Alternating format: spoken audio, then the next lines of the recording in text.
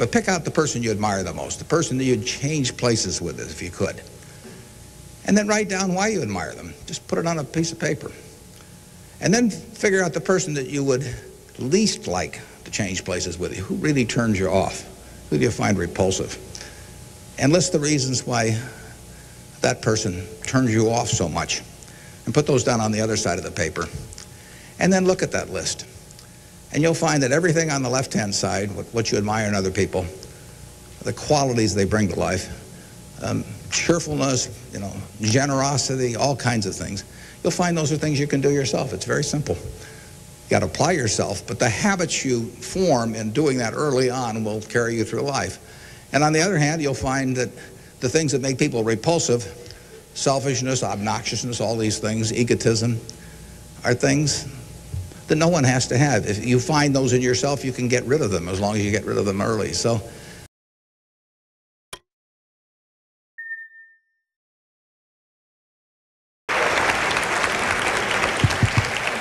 Testing, 1 million, 2 million, 3 million, that's working, okay.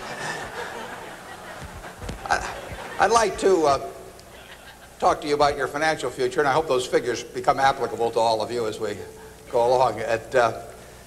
And I'd like to start by posing a problem for you. And incidentally, I'm just going to talk for a couple minutes, and we'll do Q&A, because what we want to do is talk about what's on your mind. But I'd like you to think about this for just a second. If, as we walked out of here today, I said I would like to buy 10% of your financial future, I was going to write you a check today, and from this day forth, you were going to give me 10% of everything you earned. How much would you want to charge me for that? I'm going to buy 1/10 of you. And I may take the low bid, incidentally, so be careful what you write down. Well, I think if you thought about that a little while, you can contemplate that for a few minutes. You're going to get a check from me today, and you can do anything you want with the money, but from this day forth, you have to give me 10% of what you earn. I think it would be very foolish of you, any of you, if you asked for less than, say, $50,000. Now, it's going to be a few years before you're out earning money, and so I've got a few years of dead money there. But then I would start getting this royalty on you as you went along. So I really think that if you thought about it, most of you would want a fair amount more than that, and I think you'd be right. Fortunately, I didn't make this deal with anybody when I started out, so nobody's got a 10% royalty on me. But I think that 50,000 would sort of be the absolute minimum. And if you think about that, that means that right today, you are worth 500,000, because if 10% of you is worth 50,000 in cash today, your potential is worth a minimum on a 100% basis of $500,000. That is the big financial asset you've got. It's way more important what you do with that $500,000 asset that you own today than whether you decide to buy stocks or bonds, or whether you put your money in a mutual fund or pick your own stocks or anything of that sort. The biggest financial asset that you have going for you by miles is the value of your own earning power over the years. So that's really what you should focus on. If you're focusing on your financial future, that means you should focus on you. Because whether your 10% is worth 50,000 or 100,000 or 300,000, which would be 500,000 or 1 million or 3 million for all of you, whether it turns out to be one or the other is really dependent in a very large part on what you do in the next few years. All of you in this room have the brains to do extremely well in life. You've all got the energy to do extremely well in life, and then the question is, how do you apply it? If you've got a 200 horsepower motor, do you get 200 horsepower out of it? Do you get your full potential, or do you get 100 horsepower or 50 horsepower? Now, there's two things that can hold you back in getting the full horsepower out of your engine, whatever it may be. All of you have big enough engines. And one of those is a lack of education, but that probably isn't going to happen to very many people in this room. If you did have a lack of education, if you didn't have a chance to get a decent education in life, it wouldn't make any difference what that potential was, because you'd never unlock it. But the second most important thing and equally as important, is in terms of the habits that you develop, in terms of what you do with yourself. When we hire people, we look for three qualities. We look for integrity, we look for intelligence, and we look for energy. But if they don't have the first one, integrity, the other two will kill you. Because if you're hiring somebody without integrity, you really want them to be dumb and lazy, don't you? I mean, last thing in the world you want for them is to be smart and energetic. So smart and energetic only goes with integrity. But the nice thing about you make your own decision on that. You can't change your IQ or how far you can throw a football or how high you can jump or the color of your hair very easily. But you can elect to have integrity that matches anybody else's. And if you match that with intelligence, which you have, and energy, which you have, you will get an extraordinary result, and you'd be very foolish to sell me 10% of yourself for $50,000. On the other hand, if you don't match it with that, your potential will, in a significant part, go unused.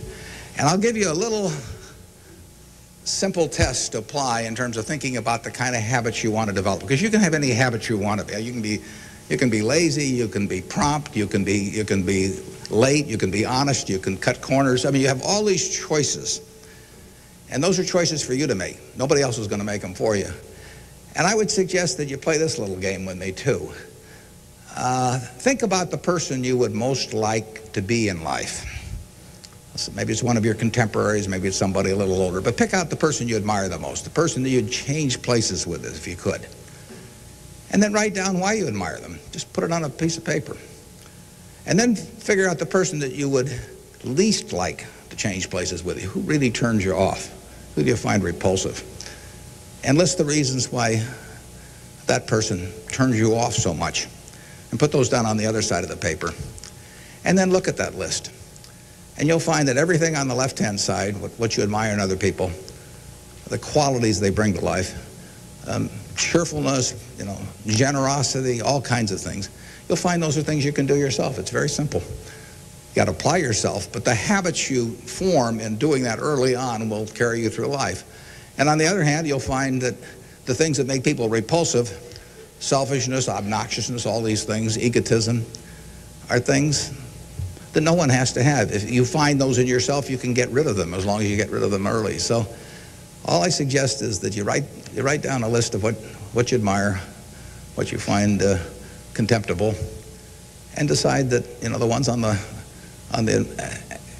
admired side are ones you're going to acquire for yourself. And if you do that when you're young, it'll carry you through the rest of your life. This doesn't work if you do it when you're 50 or 60.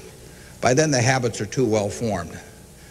But if you do it early, behavior becomes a habit. So if you do that, 2 or 3 years from now, if you go through the same exercise, you'll find out that the person you admire the most is yourself.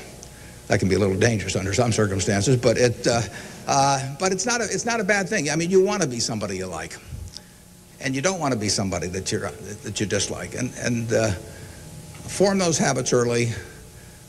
You basically can't miss. Now, I'll give you one other small piece of advice that's just a corollary on this, and then we'll get to your questions. And that is, as a general matter, as a one piece of specific financial advice, I would say, avoid credit cards. Just forget about them. We're in various businesses that issue credit cards. The American public loves credit cards. But if you start revolving debt on credit cards, you're going to be paying 18 or 20%. And you can't make progress in your financial life going around borrowing money at 18 or 20%. You can make a lot of money by lending it out at 18 or 20% over time. If you can find anybody that's good that will borrow from you. But you don't want to be on the side of the equation that's always behind in life. I was lucky. I'd saved about $10,000 by the time I got out of school. That $10,000 was really worth millions I might have earned later on, because after you get a family and everything, the expenses roll in. But those were my tools to work with, but it was only because I was ahead of the game. If you're behind the game by $10,000 at some point and paying 18 or 20% interest on it, you will never, you'll never get out of it. So the trick, I've got a partner that says, all I want to know is where I'm going to die, so I'll never go there. And that's true in financial matters as well. You want to figure out where you don't want to be, ahead of time and avoid that. And I get about a dozen letters a day from people who are having terrible problems. And there are two reasons why they have terrible problems. One is a number of them have had health problems of some sort. I mean, they have really been hit by some, or somebody in their family has been hit by some kind of catastrophic illness. And that is it's a terrible thing to happen to any family. And they run up bills they can't pay. And really only society can solve that one in terms of protecting people against that. That's just plain bad luck. But the other one is from people who run up credit card debt, and they're facing bankruptcy, or they've been through bankruptcy once before, and they owe a whole bunch of money, and they can't even pay the interest, let alone pay any principal.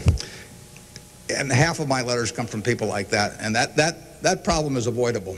Catastrophic illness is not, but credit card debt is something you bring on yourself, and it's way better, it's way easier to stay out of trouble than to get out of trouble financially. And I will guarantee you, if you run up big credit card debts, you will be in trouble probably the rest of your life in terms of your financial situation. On the other hand, if you get ahead of the game, even it's on a very modest scale, so that money is coming in from investing, and people owe you money, or equities owe you ownership, you'll be way ahead of the game compared to paying it, always paying your creditors every month.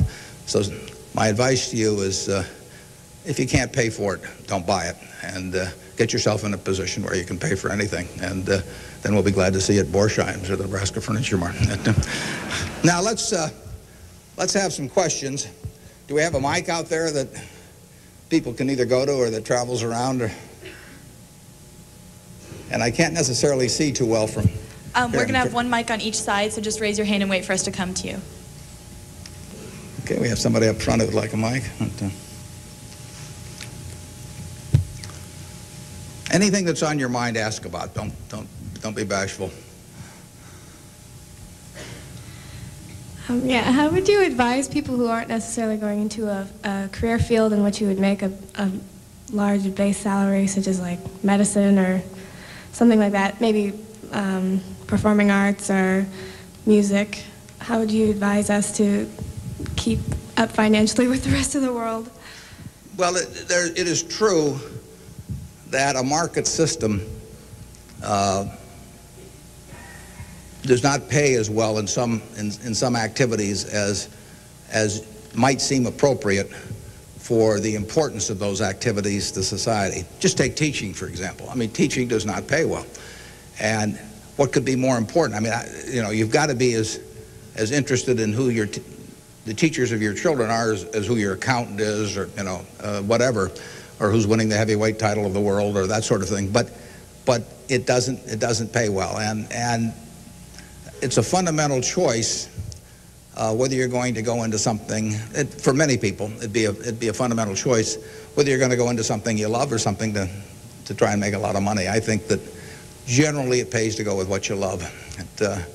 I think that it's very hard to find people when they get to be my age who say that they've loved what they've done all their life and feel it was very worthwhile, but they're terribly sad they made that choice because they didn't make a lot of money. I don't think anybody's ever said that to me, that they wish they'd gone into something else where they were uncomfortable doing it or didn't enjoy it, didn't feel very productive, but made a lot of money.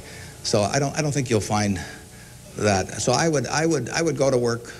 I would go to work in whatever turns you on.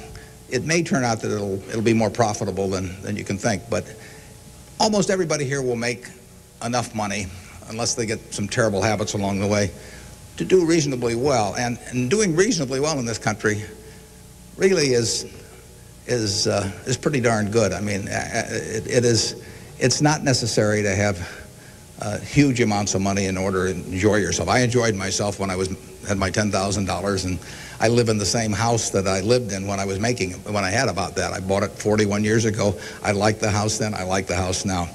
I mean, if you think about it, if you have a reasonable job, you'll be eating at McDonald's and I'll be eating at McDonald's. So we're to push on food. I mean, in fact, I hope it's Dairy Queen, actually, and and if you come to Dairy Queen, you'll see me. And you can order anything on the menu I can order, and we both can afford it.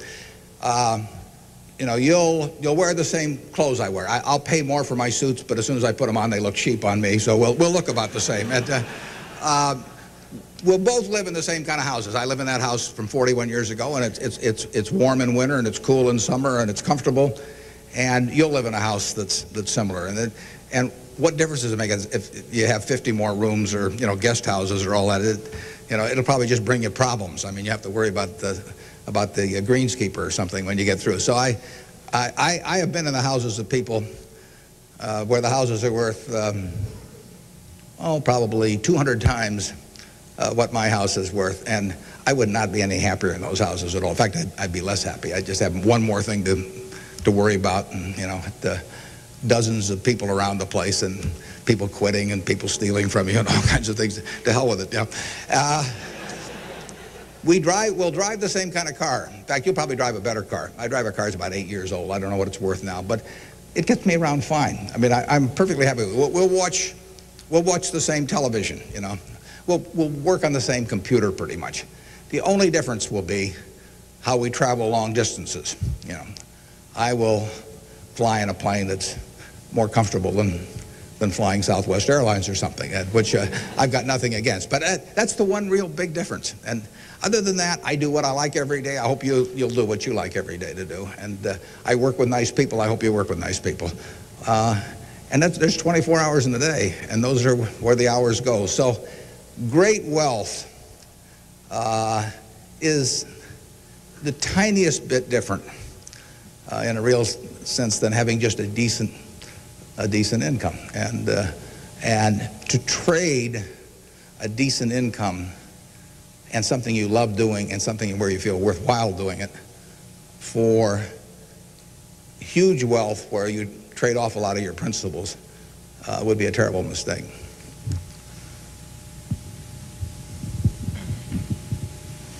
Would you acknowledge your success more on yourself or from the help and teachings of others? Well, I was very lucky in life.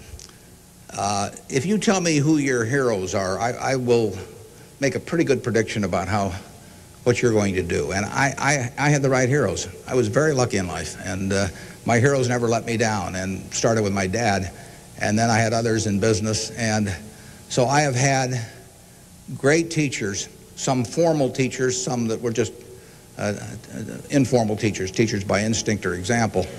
And if I hadn't had those, you know, my life, I'm sure, would have been very different. If I'd been born anyplace else. When I was born in 1930, and at the time, 1 out of 50 births in the world were in the United States. So I came in against 50 to 1 odds against being born in the United States. I would have been a disaster, you know, if I'd been born in Afghanistan or Peru or someplace. I mean, I was extraordinary. I won the lottery the day I was born, you know, by being born in this country. So have you.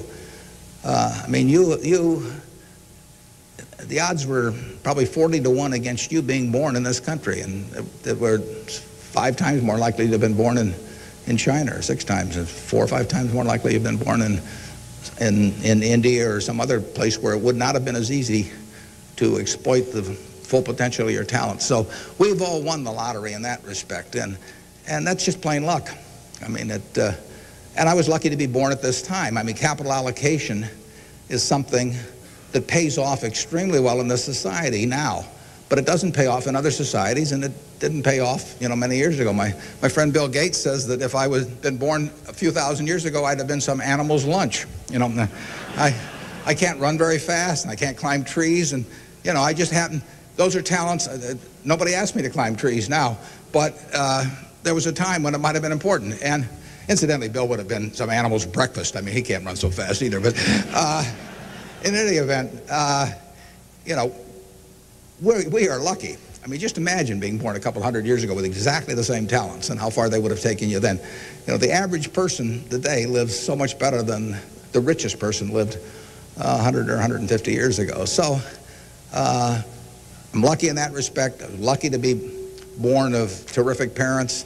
I was lucky to be raised in Omaha in a great public school system. I got a start here in the first 8 grades that gave me a foundation that later, when I went off the track a few times, carried me through, because I had a terrific grade school education right here in Omaha at Rose Hill. And one of the reasons I had it, incidentally, is kind of unfortunate, but I had that great education in part because women were being enormously discriminated against. And so a woman at that time could be a teacher, she could be a secretary, she could be a nurse, you know, and that was about it. So you had half the talent pool in the United States limited to just a few jobs. So you had an abundance of talent in those activities like nursing or teaching, because that talent with males was spread across every form of work activity there was, but with women it was concentrated in a few areas, and that benefited me. It's kind of sad because it didn't benefit those teachers, but I was very lucky, and I've really been that way all my life. And what I do is important as, you know, what a good teacher does or a good nurse does or something of the sort. You know, I think that's quite questionable. It pays off enormously well in a market economy like the United States, and but that's an accident. It didn't have anything to do with any innate ability of mine.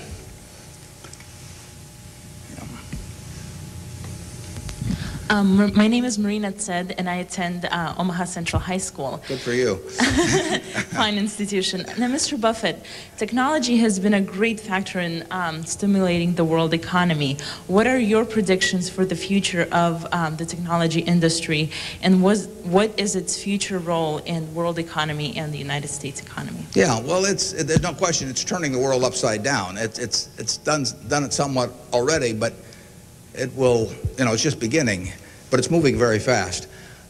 I met Gates on July 15th, 1991. I was out there for a 4th of July celebration with a friend and who subsequently died, Meg Greenfield of the Washington Post, and she took us down to visit the Gates family. And he tried to educate me about high tech, and he'd had better luck with chimpanzees. I mean, I was really a disaster, but he's a good teacher. But one thing he told me was that at the time, he said, you know, you've got this model in your head of the world, and your model has time and distance as very limiting factors. And he said, they aren't limiting factors anymore. He said, you know, the cost of talking to somebody around the world or getting your message in front of somebody or publishing, he said, it's going to be zero, or so close to zero it doesn't make any difference. And, you know, that was revolutionary. But it's happening already in a very, very big way, and it's just what, 8 years later, and it's exploding. So high tech, information technology, whatever you want to call it, is changing the world, and it's going to change it in a very, very big way. And it'll change. I mean, that's one of the things I think about in businesses we buy. We announced the purchase yesterday of a furniture retailer in Boston, in the Boston area. And, you know, I think to myself, what effect does this new world have in terms of the internet on furniture retailing? I mean, you have to think about questions like that. The changes will be huge. I played bridge yesterday with people all over the country, but I played it with people all over the world. I just sit down on my computer, and I've got some popcorn there, and I'm in khakis and a sweater, and I can have a bridge game in 30 seconds with people all over the world, and no cost to it, basically. You know, that's a lot different than trying to arrange a game with 4 people in Omaha, you know, on a day when one guy wants to play golf and another wants to watch baseball. And I mean, it changes things in a huge way. We are very fortunate. I mean, it's in the degree to which the United States leads the world in this area. I mean, we have a lead. It's hard to think of who's in second place. And 15 or so years ago, this country had an inferiority complex. It'd be hard for you to remember because you weren't old enough to be around then, but in the early 80s, we were wondering whether the Germans and the Japanese were going to own everything, and that they were going to make all the steel, and they were going to make all the cars and everything else, and the television sets, and we were going to flip hamburgers. That was the standard line. And just imagine in a short period like 15 years how that's changed around. In an important way, that's changed because of this information a revolution, where we, like I said, I don't know who you would name as being in second place in the world, but here's the most important industry in the world, and the United States has this incredible position, and we're moving all the time with that position. So I think that argues for a very I think it argues for a terrific future for the world over time, and I think it argues even more for a terrific future for this country. What are the best ways for youth to get started now in securing their financial future? For what to secure their financial future? For youth. Youth? Oh, well, it's not very complicated. It goes back to getting full use out of your own talents first. I mean, the difference between whether you're going to be earning X or 2X or 3X a year 20 years from now is going to be a function of how well, not how much talent you have, but how well you use the talents you already have. And so that is your best financial future is your own ability and your a capacity to use those abilities to their potential. And that can't be taken away from you. They can't even tax it.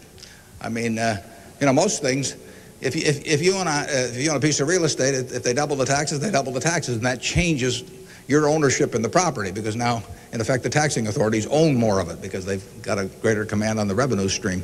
The same thing about almost any asset you have, but they don't tax what's in your head, and they don't tax your ability to start performing when you get to work in the morning and finish in the evening to your potential.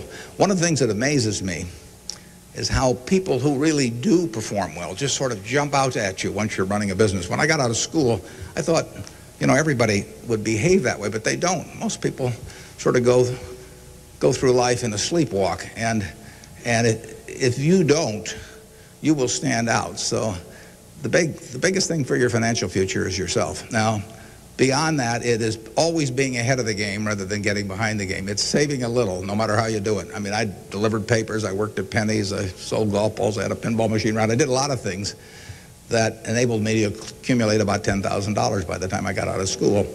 10,000 doesn't go as far now as it did then, but having anything so that you're ahead of the game and not getting behind the game is enormously important. I mean, just, you know, if you're going to run a 100-yard dash against a bunch of people in life, if you can figure it out so that when the gun goes off, you're 10 or 15 yards ahead instead of 10 or 15 yards behind, it's going to make an enormous difference in how that race comes out. So having some net resources doesn't make much difference whether they're in stocks or bonds, in my view, but and not having debt when that gun goes off when you get out of school is a huge plus over being behind the game. And you know, it may come from delivering a paper out in the morning, it may come from part-time work someplace, but put aside a few dollars for yourself so that when the time comes and you enter the workforce, you're ahead of the game and not behind. And then once you get there, don't get behind by buying a whole lot of things that you figure you're going to pay for someday while you're paying 20% interest in between. Students, if you could please say your name and school when you ask a question. Yeah, it's hard for me to see even where the microphone is, but I can.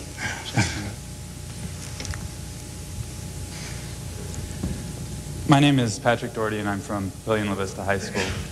I was wondering, with the increasing costs of education today, what can students do to deal with their debts once they're out of college? Well, that's a tough one. I mean, I guess I'd pay it off as fast as I could, and I would incur as little debt as possible before that time came. And I would say this, in my experience in business, there is very little difference, if any, between a very high-priced business education and what's available for a lot less money. So I went to the University of Nebraska at Lincoln my last year in college. I went to Wharton for a couple of years before that. I learned just as much at the University of Nebraska as I did at Wharton. And it's nothing against Wharton. I mean, it's just we had a very good school here. I had some terrific professors at Lincoln. And so I would not assume that if I was paying a few $1,000s for an education here in the state, for example, versus paying huge amounts elsewhere, that it was going to make a lot of difference. A lot of the education You need to be prodded in the right direction, but an awful lot of it is self-taught.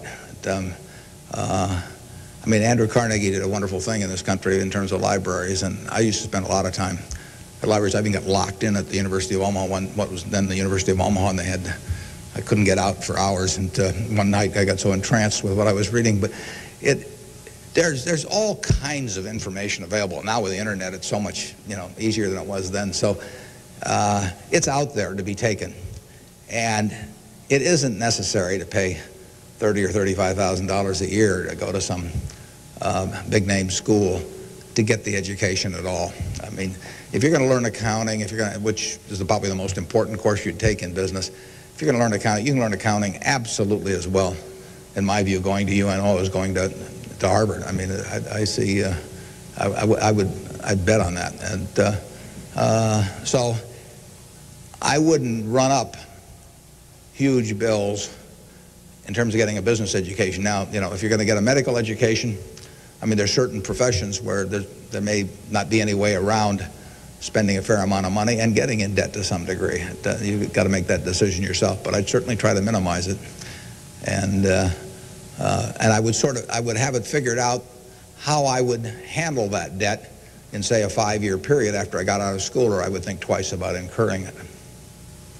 There's a question up here, if we can bring a microphone. My name is Kyle Clark. I'm here representing the Omaha Youth Advisory Council. What advice would you have for a forming nonprofit organization? For forming a nonprofit organization? Well, I've always tried to avoid forming nonprofit organizations. But well, that would depend entirely on what I wanted to accomplish. I mean, it'd be one thing if it was a hospital. It could be another thing. There's so many types of it. So you've got to get people that are experienced and involved in an entity like that, and but it depends so much on the objective you're working at.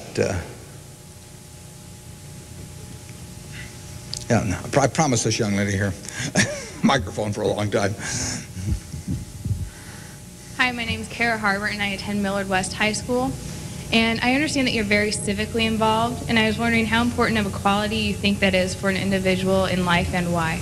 Yeah, well, I wouldn't say that I am that. I mean, I do certain civic things. I think your model as a citizen, for example, in Omaha would be Walter Scott. I mean, he is far more civically involved than I am, and incidentally, his predecessor, Peter Kiewit, was too, but Walter's carried it to new heights. So I don't want to take on any mantle for that myself. I do some things.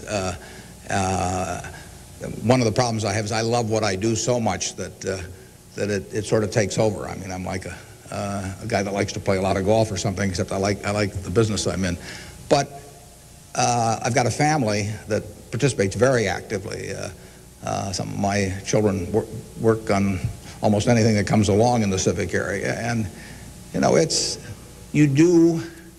in the end, people do what they want to do to quite a degree, and I think I've never talked to anybody that enjoyed working in civic activities that didn't feel where it was very worthwhile after they've done it. I mean, they've built something, and participating in building something is always a lot of fun. And actually, you can have a good time. We have this golf tournament, for example, in September, and we raise some money for civic things, but everybody has a good time, so nobody's paying any price by doing it. I'm having a good time, the people who come are having a good time, and we get to show Omaha off to people. But you should be enjoying things you go along, and you will if you work in civic activities that interest you. And you can do the same thing in politics. I mean, if you find political ideas or politicians who particularly you identify with, you can get a lot of self-satisfaction out of working, and you're doing something worthwhile. So just follow your instincts on that. That'd be my recommendation.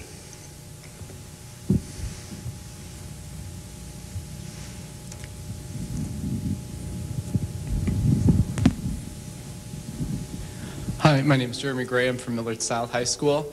We're probably the elite youth of today, and I have a question. What do you see as the biggest economic problem facing the youth of today going into the future?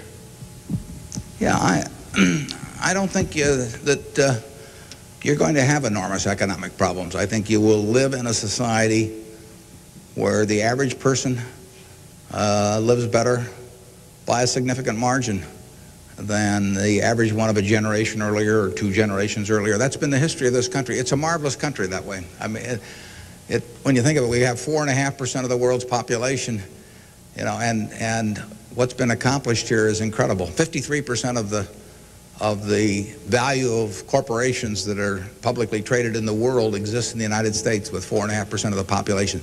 This country always has done well. They say in stocks that you should buy stock in a business that's so good that even an idiot can run it, because sooner or later one will. And that's not terrible advice. Well, that seems to have been sort of the history of this country from time to time. I mean, we've had all these problems that have come along. If you look back on the last 100 years and list all the problems this country's run into, you know, you can make a very long list. And a lot of people who focused on those problems at the time have missed the bigger picture. And the bigger picture is that every generation lives better than the one before it. And that's because of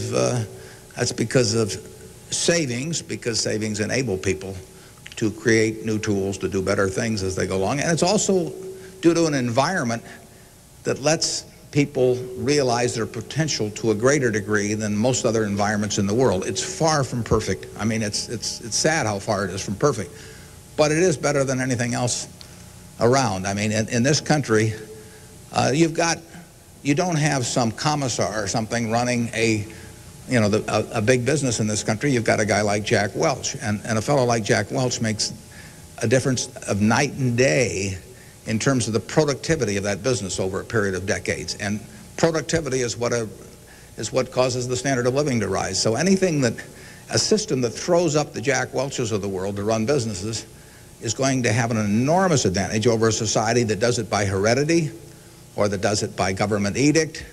And we're closer to that society that I've described than any other country, and it's led to great things, and it will continue to lead to great things. So I think you've got the best future. You know, you don't face a war, and you've got a better future in terms of achieving material rewards than any generation in history. So I wish I could trade you places. I might get taken up on that by a few of you, though.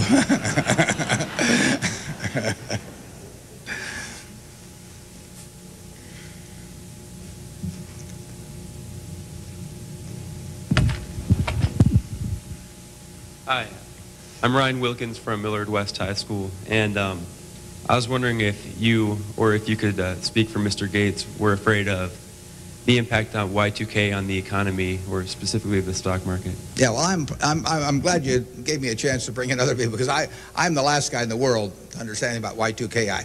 I don't know why this microphone's working. I don't know, why lights go on. Or I flip on the switch of my television set and pray. I mean, it's all beyond me. But I would say this: the smartest people I know in that area, in large part, think it's going to be a non-event.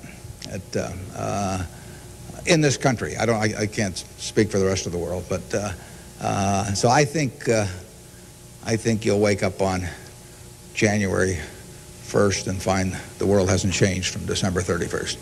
Now, I would say this: you might get a whole bunch of friends to write you checks for $1 billion on December 31st and then deposit them, and who knows what'll happen? You can't lose anything. I mean, all they do is bounce, and if the system gets fouled up, you might find a lot of money in your account. But I wouldn't count on it. We own a company called Executive Jet. We have about 1,400 or 1,500 customers who own pieces of airplanes with us, and so we've got 160 of their planes and some of our own flying around. It'll be very interesting to me to see what the advance people let us know ahead of time when they want to use it. It'll be very interesting to see how many sign up for January 1st at 12:01. But it wouldn't bother me to fly them in the least on January 1st or do anything else on January 1st. Ideally, I hope they're getting prepared to watch the Huskers play in the big game. I'm Jamie Solis from Twin Valley, and I was wondering, how do you decide what you invest your time and money in? Yeah, well, I like to find businesses that have good economics. Now, what are good economics? Well, good economics are a business that has some kind of a moat around it that makes its product or its service or its location or something a little more desirable to the customer than any other sort of comparable product. You know, the #1 candy bar in the last 30 or 40 years has been Snickers. People don't fool around with different candy bars. They fool around with different length dresses. They fool around, you know, with all kinds of things. But they don't fool around with candy bars because they figure, you know, they're going to go in and lay out 50 cents or whatever it is and put it in their mouth. And they're not going to, for 50 cents and putting it in your mouth, I mean, you're not going to say, I'll lay out 45 cents and put something else in my mouth. So you find that very stable. And we like businesses that we think we can figure out where they're going to be in 10 or 15 years. I don't know where the information technology businesses are going to be in 10 or 15 years. I know where Snickers bars are going to be in 10 or 15 years. They're going to be selling just about the, you know, the way they do now. I know where Wrigley's gum is going to be in 10 or 15 years. There's not going to be a lot of innovation in chewing gum. The internet's not going to cause people to quit chewing gum either. I mean, at least, I mean, Gates may think so, but I don't think so. But it's predictability regarding the sustainability of a competitive advantage, something special about a product. So we look for those kind of products, and then we look for people that are running the business that are honest and able. And, you know, it's easier to find people that are honest and able than it is to find businesses that are going to stay wonderful for a long period of time.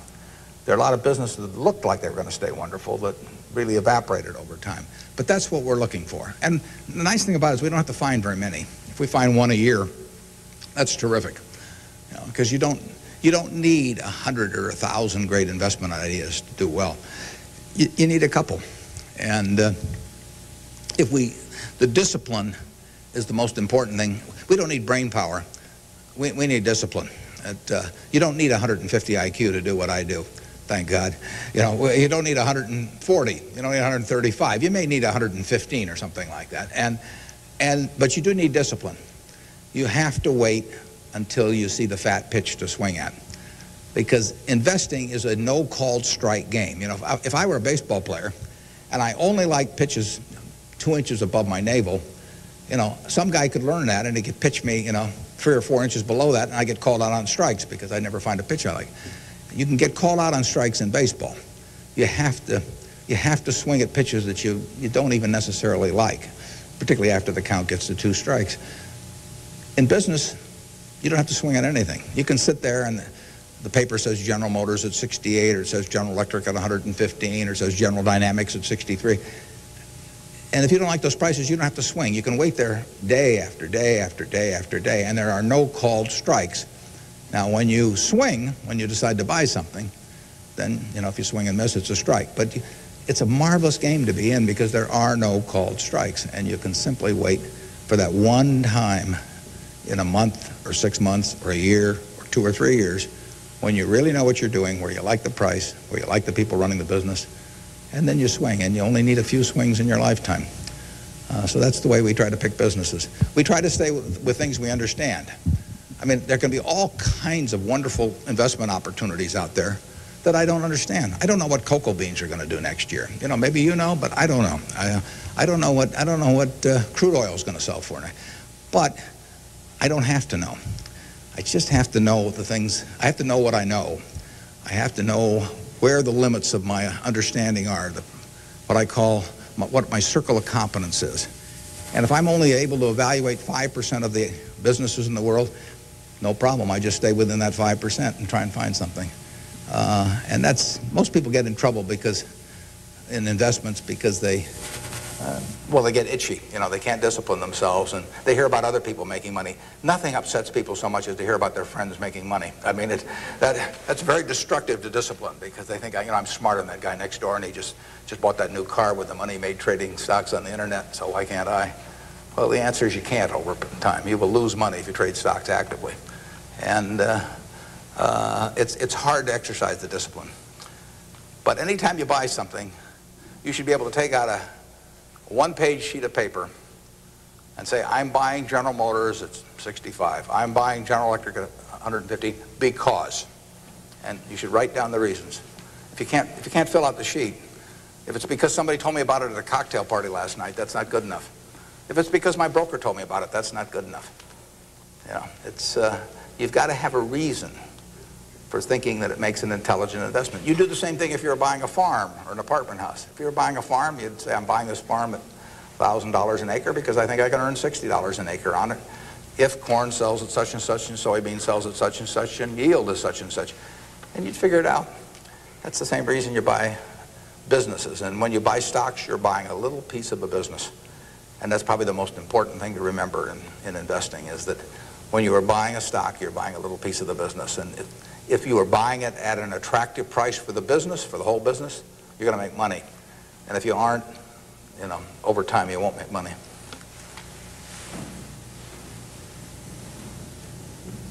Hi, my name is Cliff McAvoy from Elkhorn, Mount Michael. Reverend Jackson, Jesse Jackson, talked to us earlier. He seemed to believe that the moral standards of today's society will eventually affect us in business. How do you feel this will affect us as youth growing up in the United States? He said the moral standards will affect us how? Like moral decay in society today will affect us in business by how we feel and how we interact with other people. Well, I think very difficult to quantify moral standards over time. I mean, you know, you can pick out huge weaknesses at any given time in terms of how people or the country is behaving and huge strengths. So I think it's enormously difficult to quantify. I think by and large we have made progress in what I would call institutionalized moral standards in this country. I mean, you know, in terms of slavery, in terms of I mean, the women couldn't vote, you know, a century ago. Half the country were second-class citizens in that respect, and they had much lesser rights in terms of inheritance and all kinds of things. The income tax didn't exist 100 years ago, so the idea of taxing people according to how much that they benefited from society in their income didn't exist. So I think in terms of institutionalized moral standards, the country has made really quite significant progress in the last 100 years. I think, you know, there's an enormous distance to go. I think we're going in the right direction, maybe by fits and starts, but I think we're going in the right direction, and I think that you know, it will be a significant plus to everybody in this room if they live in a more moral society 40 years from now than a less moral. But I think the odds are that they will.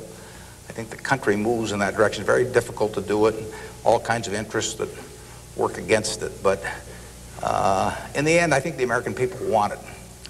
And you saw it in civil rights. I mean, it took television to dramatize what was going on, and people that weren't near it preferred not to think about it.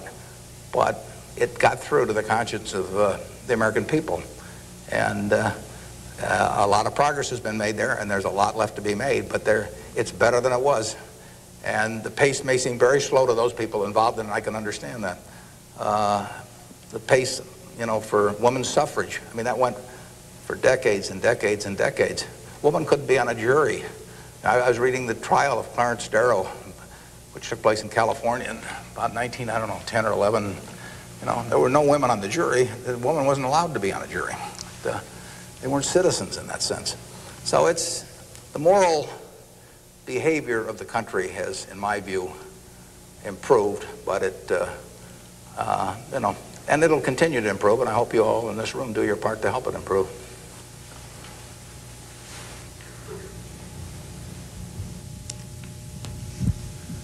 Hi, I'm Nick Jors from Central High, and I was wondering how, since the stock market's so high right now, if it'd be smart for us to get involved now or to wait till it goes down a little, or what? Yeah, I can't tell you whether or not to buy stocks now generally. I think it's important that you save money, you know, and whether you put it in the stock market or not, I don't think is terribly important. I think if you're interested in stocks, you should buy it, you know, and you've got a little capital, you should buy a few. I mean, I don't think there's any way of learning about them better than experiencing it. Doing it on paper isn't the same. I can guarantee you, if you lose money on paper or lose real money, it's a different experience. And so I think you'll learn more about yourself if you do it that way. I bought my first stock when I was 11. I was at Rose Hill at the time, and I bought 3 shares of City Service Preferred at 38, and it went down to 27, which is something I still remember, even though I was 11 at the time. And then it went up to 40, and I sold it. I made $5 on my 3 shares after commissions, and then it went to 200 and something. So, you know, I probably remember that a little better than if I'd been doing it on paper. And I fooled around doing a lot of things between about age 11 and 19 in the stock market. I did charts, I did all kinds of technical analysis, I read every book I could get on the subject, and I didn't do that well. I didn't do terrible, but I was really just floundering around. But that meant by the age of 19, when I read Ben Graham's book, I was at the University of Nebraska in Lincoln, I went and bought this book called The Intelligent Investor, just come out, and it had an enormous impact on me. Now, if I hadn't done, in the previous 8 years, if I hadn't been all over the lot, I'm not so sure that that book would have had the same impact on me. I mean, by that time, I was prepared to read Ben Graham's book, which changed my life financially in an incredible way. I mean, I wouldn't be up here today if I hadn't read that book. But yeah, part of life is getting prepared so that when something does happen that's significant, you can grasp the significance of it and know what to do with it. And I would say that first 8 years of fooling around, even though it produced nothing financially to speak of, produced a lot in terms of getting my mind prepared for when I really did read something that made sense. So I was ready to accept it. And I actually went back and went to Columbia to study under Graham, and because of reading that book, and all kinds of things flowed out of it. So I would encourage you, if you're interested in the field, to do a few things. I'd still try and make it as intelligent as possible. I would try to stick with businesses I thought I understood. I'd still get out that sheet of paper and I'd write, I'm doing this because, and just test my reasoning. And then I'd go back and read it a year later and see whether what you thought would be true turned out to be true. So I would always check myself. I believe in grading myself on everything. You know, doctors have postmortems, and they do it because they learn from postmortems. In business, people don't like to do postmortems. When I can be on the board of a company, and they can owners building plants or buying companies, and they never wanted 2 years later to run a check on how that decision turned out, because it can be unpleasant. But you learn from postmortems, and you don't want to learn. It's way better to learn from other people's mistakes than your own, but you got to learn from a few of your own too. And the time to do it is when you're young. We can do maybe one more, and then we wrap this up at 1, do we? Or maybe 2 more. My name is Pete Walsh. I'm from Creighton Prep, and my question is, to what extent do you feel that the government, with the current policies of welfare and Social Security, is it financially competent and fiscally prepared for the future? Well, I think that the country as a whole is quite well prepared for the future. That doesn't mean I would adopt every policy they have, but I think, A, we have an enormously rich society, and it'll get richer. Everyone isn't going to participate in that. Some won't participate because of physical disabilities, others because of mental disabilities, others because of shortcomings in the education they received when they were growing up, all kinds of reasons. We have a prosperous enough society to be able to take care of those people, and we should take care of them. And how we do it so that they feel most useful in life, and how we do it so that we continue to encourage people to be more productive themselves and all that. I mean, those are not easy questions, but that shouldn't take our eye off the ball of feeling we should do something about it. I pose this problem sometimes to people. I say, let's assume that it's 24 hours before you're born. And all of you can take this test, 24 hours before you're born. And a genie comes to you. And the genie says, what was your name again out there? Whatever, we'll call you Joe. And the genie says, Joe, says, you look pretty promising to me. I think you've got kind of a sense of fair play and a good mind. And so I'm going to let you have an extraordinary opportunity. I'm going to let you design the world into which you're going to be born in 24 hours. It's yours. You pick out the political rules, you pick out the economic rules, you pick out the social rules, you design the world. And when you're born in 24 hours, you're going to be born into that world. And that's the world that's going to exist for your lifetime, for your children's lifetime, for your grandchildren's lifetime. And you, having heard of some of these genie jokes in the past, would say, what's the catch? The genie says, well, it's a very slight catch. I said, when you're born in 24 hours, you're going to emerge in this world you designed. But what you don't know is whether you're going to be born black or white, male or female, rich or poor, bright or retarded, able-bodied or infirm, in the United States or Afghanistan. All you know is that you're going to reach into this barrel, which now has 6 billion balls, as we know, representing one person, every person in the world, and you're going to participate in what I call the ovarian lottery. You're going to take one ball out of that barrel, and you're never going to get another ball. That's you. You're going to get one ball, and now you're going to emerge. Now, what kind of rules do you want to have for that society, not knowing which ball you're going to get?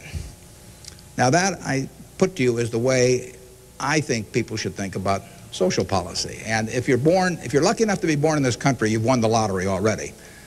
But we should have a system, in my view, that encourages the Jack Welches and the Bill Gateses and all of that to work far beyond the time when it has any economic significance to them. We want people commanding those resources who are extremely able at commanding them. That's how the standard of living moves forward. So we should want, we should want Tom Osborne coaching in Nebraska. We should want Bill Gates designing software, and we don't want to mix up those two. We don't want to get Bill coaching in Nebraska. So you want a system that gets people to their potential and puts them in the position where they can do the most good for society. But you also want a system for the people who get the wrong ball. I mean, somebody's going to get the ball, that says 80 IQ. Somebody's going to get the ball that says this disease or that disease early in life that cripples them. And we've got a rich enough society that we can take care of those people. And I think that, to get back to your question, I think that this society will move more and more in that direction. It has the capability of moving more and more in that direction as our resources and our output increases. And I think that it has the will to do that in a general way, although, like I say, there have always been lots of fits and starts. So there is no shortage in the United States of resources. There's no shortage of output. You have to have a system that encourages people to behave to the limit of their abilities and puts them in the right place.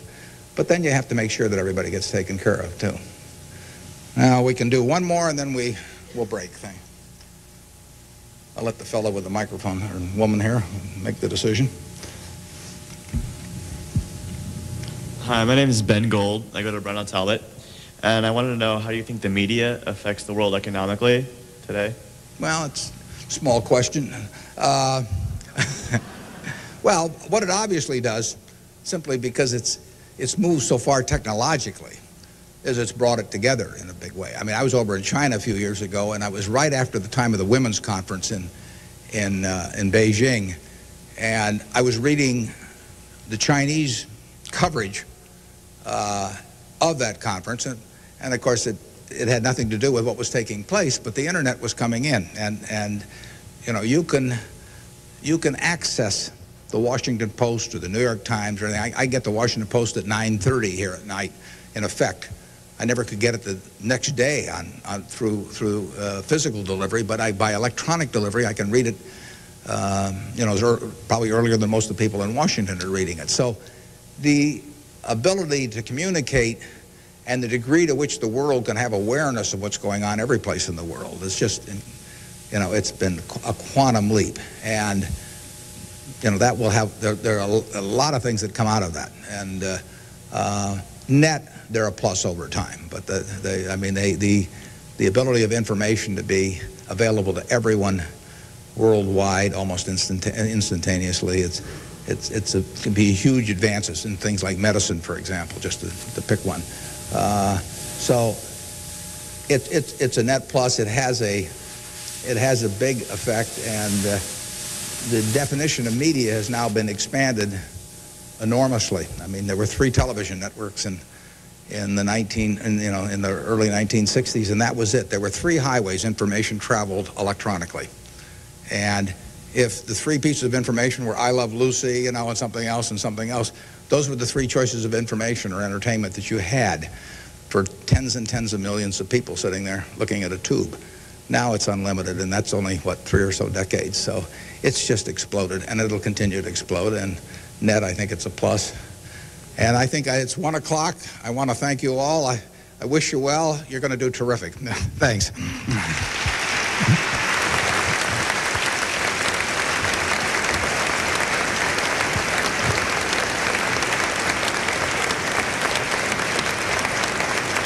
Thank you.